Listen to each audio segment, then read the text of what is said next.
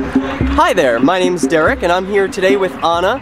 And Anna is a farmer. Where are you from, Anna?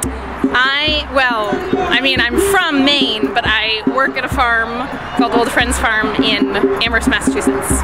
And tell me why you do that. What got you involved in farming? I have probably been farming since I was a teenager. There was a local family farm near where I lived, and I worked there in the summer. Really enjoyed working outside, growing food. I got really involved just in food in general.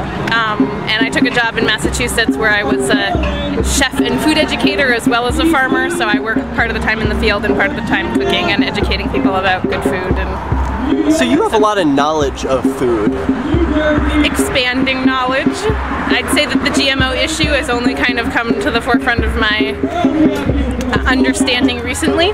So you're a little, working on organic farms, especially in the Pioneer Valley of Massachusetts, you're a little insulated perhaps from these issues. Nobody talks about GMOs there because there's no commodity crops for the most part. Like, there's a couple of people growing corn. There's nobody really growing soy. It's not something that we worry about, but at the same time, Monsanto is buying up all of the seed companies, and so even small farms are dealing with the fact that their seed options are limited now. And so it's becoming a little more of an issue for small farmers. Where do you buy your seed at the beginning of the season? You don't want to buy it from somebody who has sold out to Monsanto. We have a couple of options: Seed Saver Exchange, high mowing, and it's great to support them, but sometimes they don't have the seed you need to be successful as a small farmer, and so it's a balancing act. And I think the small farms in our area are starting to struggle with how to work that into their what they want to do for the good of the planet kind of thing.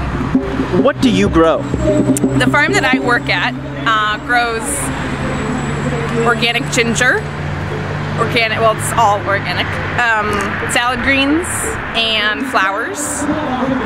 It's actually rare. We have a pretty large flower component of the farm.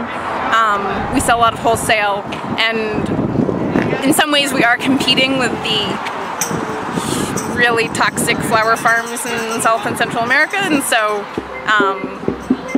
our organic flowers are kind of a specialty item. And we also grow a mix of vegetables for farmers markets, but it's kind of a minimum part of the overall thing. That's really cool. Yeah. As a small farmer, what sort of interactions do you have with regulators? Personally, because I just work at the farm, I'm not the farmer, I have very little. We have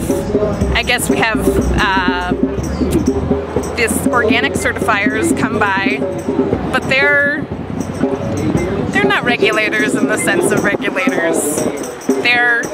They come and they see that your practices are in line with what you've said on the forms, and for the most part, they're just there to kind of keep their eye on things. What do you want to come as a result of what happens here today? As a personal consumer, I would like labels on my food. As a farmer, I want to know that there is a secure source of non-genetically modified seed in my future.